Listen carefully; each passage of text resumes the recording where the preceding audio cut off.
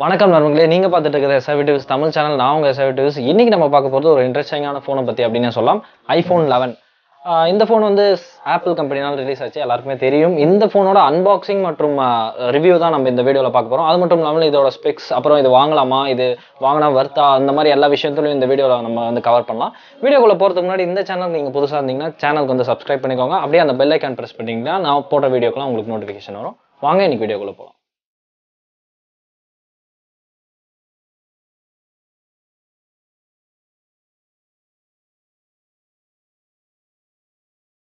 இப்போ நம்ம வந்து ஃபோனை அன்பாக்ஸ் பண்ணி பார்த்தலாம். அன்பாக்ஸ் பண்ணி பார்க்கறதுக்கு முன்னாடி சைடில் என்ன இருக்குது அப்படின்னு பார்த்தீங்கன்னா ஐஃபோன் எழுதிருக்கு. முன்னாடி பின்னாடியும் நம்மளுக்கு வந்து ஆப்பிள் லோகோ கொடுத்துருக்கு. இது வந்து ஒரு 64 GB வேரியன்ட்னால பின்னாடி நம்மளுக்கு வந்து 64 GBன்னு மென்ஷன் பண்ணியிருக்காங்க. அது மட்டும் இல்லாமல் நம்மளுக்கு வந்து நிறைய இன்ஃபர்மேஷன்ஸ் பின்னாடி கொடுத்துருக்காங்க.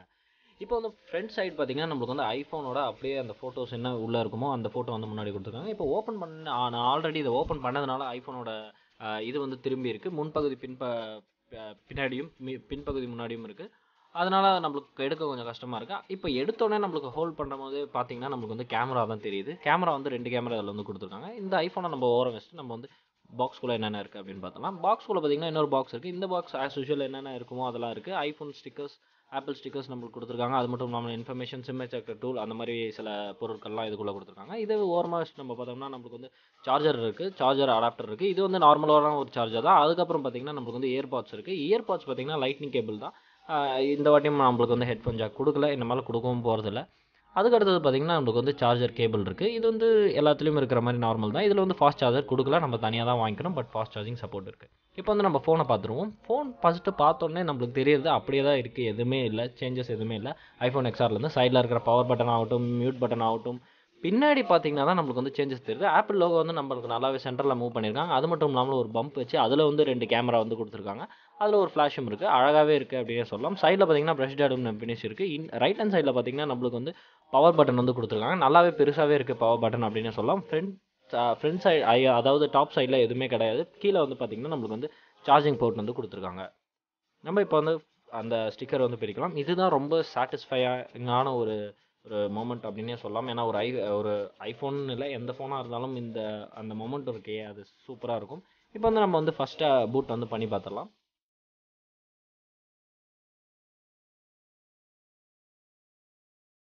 ஃபஸ்ட்டு நீங்கள் பார்த்தீங்கன்னா இந்த ஃபோனோட அப்பியரன்ஸ், இந்த ஃபோன் வந்து நம்ம கையில் ஹோல்ட் பண்ண நல்லாவே இருக்குது அப்படின்னு தான் சொல்லலாம். பெருசாக எதுவும் தெரில. பட் ஐஃபோன் 10R கம்பேர் பண்ணும்போது இது வந்து கொஞ்சம் ஸ்லிம்மாக இருக்குது அப்படின்னு தான் நான் சொல்லுவேன். ஏன்னா வந்து அது வந்து கொஞ்சம் பல்கியாக இருக்கும், இது வந்து கொஞ்சம் நல்லாவே ஸ்லிம்மாக இருக்குது. அது மட்டும் இல்லாமல் ஐஃபோன் 10Rல இருக்கிற எல்லா ஃபீச்சர்ஸும் இதில் அப்படியே தான் கொண்டு வந்திருக்காங்க.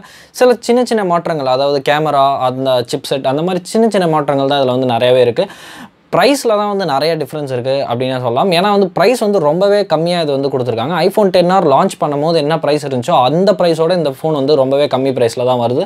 ஸோ நீங்கள் வந்து ஒரு ஐஃபோன் வாங்கணும், புதுசாக வர மாடல் ஏதாவது ஒன்று வாங்கினா இந்த ஃபோன் கன்ஃபார்மாக நீங்கள் வாங்கலாம். ஏன்னா வந்து கம்மியாக ப்ரைஸ் வந்து இவங்க வந்து இதுக்கு ஃபிக்ஸ் பண்ணியிருக்கனால நான் வந்து இந்த ஃபோனுக்கு போகலாம் அப்படின்னே தாராளமாக சொல்லுவேன். ஏன்னா வந்து அந்த ப்ரைஸ்க்கு இது ஏற்ற ஃபோன் அப்படின்னே சொல்லலாம்.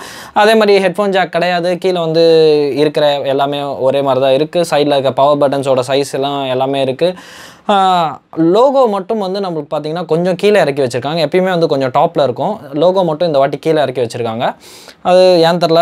அப்புறம் பின்னாடி எந்த இதுவும் எழுதலை. இங்கே வந்து கிளாசி ஃபினிஷ் கொடுத்துருக்காங்க பின்னாடி. அப்புறம் இந்த கேமராவுக்கு ஒரு பம்ப் வச்சுருக்காங்க. அந்த பம்பில் பார்த்தீங்கன்னா நம்மளுக்கு வந்து ஒரு மேட் ஃபினிஷ் மாதிரி கொடுத்துருக்காங்க. இந்த பின்னாடி இருக்கிற ஹோல் பாடியுமே பார்த்தீங்கன்னா நம்மளுக்கு வந்து ஒரே கிளாஸ் ஸ்லாபால் மேக் பண்ணியிருக்காங்க. இது வந்து ஒரு இன்ஜினியரிங் டெக்னாலஜி யூஸ் பண்ணி நம்மளுக்கு வந்து அந்த இடம் மட்டும் பம்ப் வந்து கொடுத்துருக்காங்க. அது ரொம்பவே நல்லா இருக்குது அப்படின்னு சொல்லலாம்.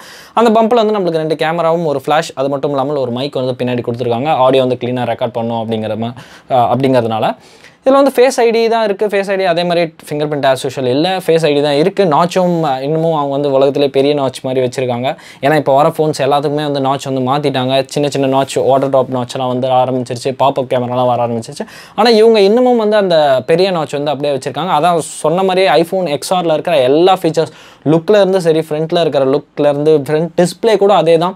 இவங்க வந்து ஃபுல் HD டிஸ்பிளே வந்து நம்மளுக்கு கொடுக்கல, இன்னமும் வந்து அந்த 720p டிஸ்பிளே தான் வச்சுருக்காங்க. நம்ம வந்து யூடியூப் அதெல்லாம் பார்த்தீங்கன்னா நம்மளுக்கு வந்து ஃபேக் ஃபேக்காக வந்து ஃபுல் ஹெச்டி இருக்குது அப்படின்ட்டு 1080p ரெசல்யூஷன் வந்து நம்மளுக்கு வந்து கொடுத்துருக்காங்க. பட் வந்து அது ஃபேக் தான் அப்படின்னு சொல்லலாம். இது வந்து எல்சிடி பேனல் தான் ஃப்ரண்ட்டில். இது சைஸும் பார்த்தீங்கன்னா சைஸ் ஆகட்டும் வெயிட் ஆகட்டும் எல்லாமே வந்து அப்படியே iPhone XR மாதிரி தான் இருக்குது. டிஸ்பிளேவும் வந்து சொன்ன மாதிரி எல்சிடி டிஸ்பிளே தான். அது வந்து அவங்க ஸ்பெசிஃபை பண்ணுற டேர்ம் பார்த்தீங்கன்னா நம்மளுக்கு வந்து லிக்விட் ரெட்டினா டிஸ்பிளே அப்படின்னு ஸ்பெசிஃபை பண்ணுறாங்க. பட் வந்து இது வந்து அது ஒரு மேக்கப் மாதிரி.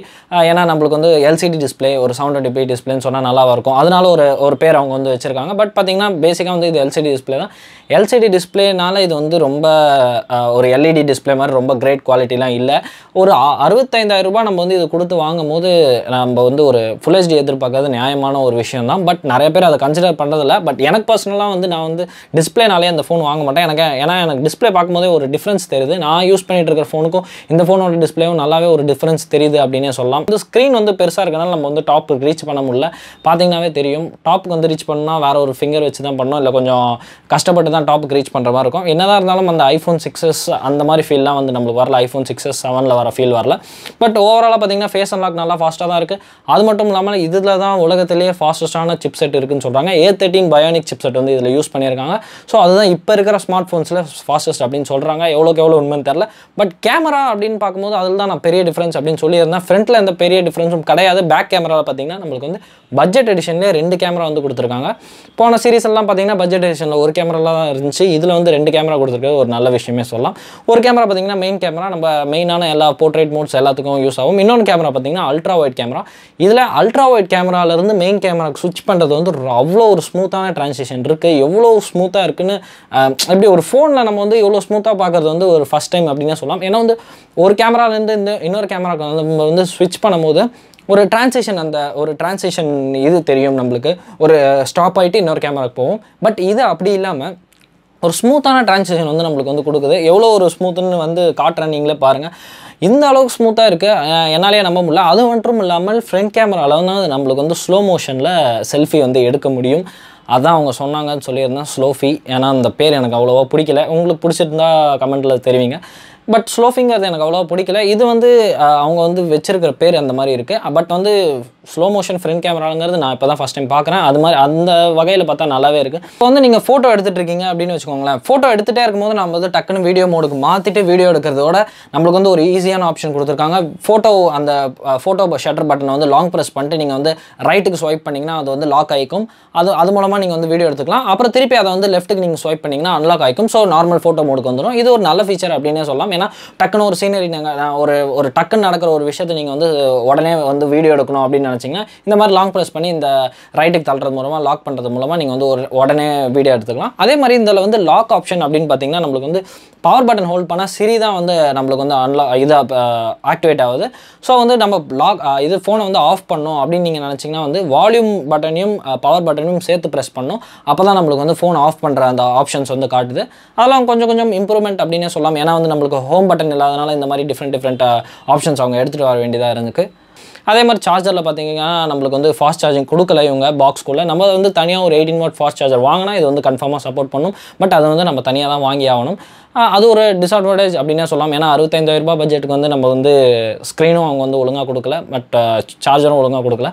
இதை தவிர்த்து இந்த ஃபோனில் பெரிய ஃபால்ட் எதுவுமே கிடையாது. நீங்கள் வந்து டிஸ்பிளேலாம் அவ்வளோவா நீங்கள் விரும்புகிறது அவ்வளோவா ஒரு பெரிய ஒரு டாப்பிக்கை நீங்கள் கன்சிடர் பண்ணலை அப்படின்னா வந்து இந்த ஃபோன் வந்து கன்ஃபார்மாக வாங்கலாம் அப்படின்னு தான் நான் சொல்லுவேன். ஏன்னா வந்து இந்த ப்ரைஸ் பாயிண்ட் வந்து ஏன்னா நீங்கள் வந்து போன வருஷன்லாம் பார்த்தீங்கன்னா உங்களுக்கு வந்து தெரிஞ்சிருக்கும் ஐஃபோன்னாவே ஒரு எவ்வளோ எக்ஸ்பென்சிவ் அப்படின்ட்டு. இந்த வருஷம் வந்து அவங்க நிறையா சேல்ஸ் ஆகலை அப்படிங்கிற ஒரு மோட்டிவேஷன் அவங்களுக்கு வந்து வந்துருச்சு. ஸோ வந்து நம்ம வந்து ஃபோன் ரேட்டை வந்து கம்மி பண்ணால் தான் நம்ம வந்து வாங்குவாங்க அப்படிங்கிறதுனால பட்ஜெட் எடிஷனில் மட்டும் பார்த்தீங்கன்னா நம்மளுக்கு வந்து ரேட் வந்து ரொம்பவே கம்மியாக விட்டுருக்காங்க. iPhone XR வந்த ரேட் ரிலீஸ் ஆன ரேட்டோட இது வந்து ரேட் வந்து ரொம்பவே கம்மி.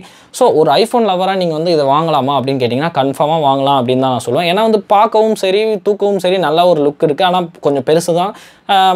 பெரிய கை வச்சிருக்கவங்களுக்காக நல்லா யூஸ் ஆகிருக்கும். இந்த சைட்லலாம் பார்த்தீங்கன்னா நம்மளுக்கு வந்து அலுமினியம் ப்ரஷ்டு அலுமினியம் ஃபினிஷ் வந்து கொடுத்துருக்காங்க. மேட் பிளாக்ல இருக்குது. ரொம்பவே எனக்கு பிடிச்சிருக்கு. இதில் வந்து 7 கலர் சம்திங் இருக்குது. ஸோ அதுவும் ஒரு நல்ல விஷயம். உங்களுக்கு ஏற்ற கலர் நீங்கள் வந்து சூஸ் பண்ணிக்கலாம். மற்றபடி இந்த ஃபோனில் போய் பார்த்தீங்கன்னா பெருசாக ஒன்றும் எனக்கு தெரில. அதான் ஐஃபோனில் இருக்கிற மாதிரி iPhone XRல இருக்கிற மாதிரி எல்லா ஃபீச்சர்ஸும் பேட்டரியிலையும் பார்த்தீங்கன்னா நம்மளுக்கு வந்து 1 hour எக்ஸ்ட்ரா வந்து சப்போர்ட் பண்ணோம் அப்படின்னு சொல்கிறாங்க. பேட்டரியோட கெப்பாசிட்டி பார்த்தீங்கன்னா ஐஃபோன் 10R இதுலேயும் வந்து பேட்டரி கெப்பாசிட்டி ஒரே அளவுக்கு தான் இருக்குது. பட் வந்து பேட்டரி அந்த ஆப்டிமைசேஷன் அப்படின்னு சொல்லுவாங்க இல்லையா, இந்த சிப்செட் வந்து ஆப்டிமைஸ் பண்ணி நம்மளுக்கு வந்து எக்ஸ்ட்ரா ஒரு 1 hour வந்து பேட்டரி லைஃப் வந்து எலாங்கேட் பண்ணி கொடுக்கும் அப்படின்னு சொல்கிறாங்க. எவ்வளோ உண்மைன்னு தெரியல, நம்ம ஒரு பேட்டரி டெஸ்ட் போட்டால் தான் அது வந்து தெரியும் எவ்வளோ உண்மைன்ட்டு. பட் வந்து A13 Bionic தான் பவர்ஃபுல்லான சிப்ஸ்ன்னு சொல்கிறாங்க. அது மட்டும் இல்லாமல் எல்லா ஆப்ஸையும் வந்து அதை வந்து ஃபாஸ்ட்டாக லோட் பண்ணுன்னு சொல்கிறாங்க. அது மட்டும் இல்லாமல் ஃபேஸ் அன்லாக் வந்து ரொம்பவே ஃபாஸ்ட்டாக இருக்குது நான் யூஸ் பண்ணி பார்த்த வரைக்கும். இதுக்கு முன்னாடி வெர்ஷன் அதாவது ஐஃபோன் 10R 10 அந்த சீரிஸ் வந்து இருந்த ஃபேஸ் அன்லாக்கும் இதுக்கும் நிறையாவே டிஃப்ரென்ஸ் இருக்குது அப்படின்னு சொல்லலாம். ஏன்னா ஒரு டக்குன்னு வந்து அன்லாக் ஆயிடுது. ஏன்னா யூஸ் பண்ணும்போதே உங்களுக்கு டிஃப்ரென்ஸ் தெரியும் இல்லையா, அந்த மாதிரி தான் எனக்கும் தெரியுது, நல்லாவே இருக்குது. இதில் வந்து இன்பில்ட்டாகவே நம்மளுக்கு வந்து டார்க் மோட் வந்து கொடுத்துருக்காங்க. iOS 13 வந்து நம்மளுக்கு வந்து லைட் மோடும் ஒன்று கொடுத்துருக்காங்க, டார்க் மோட் அப்படின்னு இன்பில்ட்டாகவே கொடுத்துருக்காங்க. இத்தனை நாள் நம்ம எல்லாருமே எதிர்பார்த்த ஒரு ஃபீச்சர் அப்படின்னு சொல்லலாம். இப்போ வந்து ஃபைனலாக வந்து நம்மளுக்கு வந்து கொடுத்துருக்காங்க. 3D டச் இதில் கிடையாது, ஐஃபோன் 10R கிடையாது. அதே மாதிரி சொன்ன மாதிரி இதுலேயும் 3D டச் கிடையாது. அதுக்கு பதிலாக ஹாப்டிக் டச் அப்படின்னு ஒன்று கொடுத்துருக்காங்க. லாங் ஹோல்டு பண்ணுறது மூலமாக அது வந்து 3D டச் மாதிரி நம்மளுக்கு வந்து ரெஸ்பான்ஸ் கொடுக்கும். பட் வந்து 3D டச்சுக்கும் இதுக்கும் நிறைய டிஃப்ரென்ஸ் இருக்குது. அது ஒன்றும் பெருசாக கன்சிடர் பண்ண வேண்டிய விஷயம் இல்லை. ஏன் பர்சனலாக பார்த்தீங்கன்னா நான் 3D டச் யூஸ் பண்ண மாட்டேன். அதே மாதிரி நிறைய பேர் 3D டச் எதுக்கு இருக்குன்னு அப்படின்னு தெரியாமே இருக்காங்க. ஸோ 3D டச் ஒன்றும் பெருசு இல்லை. எனக்கு வந்து ப்ராப்ளம் வந்து இந்த டிஸ்பிளே மட்டும் தான். சார்ஜர் கூட எனக்கு ப்ராப்ளமாக தெரியல. டிஸ்பிளே வந்து அவங்க 720p கொடுத்தது வந்து இன்னும் கொஞ்சம் 1080p கொடுத்துருந்தீங்கன்னா ஒரு எக்ஸ்ட்ரா ஒரு 5000 கூட ரேட் வச்சிருந்து கொடுத்துருந்தாங்கன்னா இன்னும் நல்லா சேல்ஸ் ஆயிருக்கும் அப்படிங்கிறது தான் என்னோட கருத்து. உங்களோட கருத்து ஏதாவது இருந்தால் கமெண்ட் செக்ஷனில் தெரிவிங்க. இந்த வீடியோ அவ்வளோதான். இந்த வீடியோ உங்களுக்கு பிடிச்சிருந்தா லைக் பண்ணுங்கள், ஷேர் பண்ணுங்கள், சப்ஸ்கிரைப் பண்ணுங்கள் சேனலுக்கு. மேலும் இந்த மாதிரி நிறைய வீடியோ உங்களுக்கு வேணும் அப்படின்னு நீங்கள் எதிர்பார்த்தீங்கன்னா கமெண்ட் செக்ஷனில் தெரிவிங்க. நான் அதுக்கேற்ற மாதிரி வீடியோஸ்லாம் அப்லோட் பண்ணுறேன். நன்றி.